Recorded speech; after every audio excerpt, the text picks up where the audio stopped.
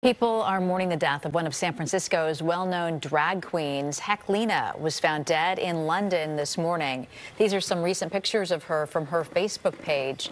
She was performing in London in a show with her longtime co-star, Peaches Christ, who announced the news on Facebook this afternoon. Heklina, whose birth name was Stefan Grogelko, founded the Oasis nightclub in San Francisco.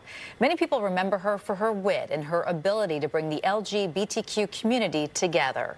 Oasis says it is opening tonight to allow people to share their stories and memories of her.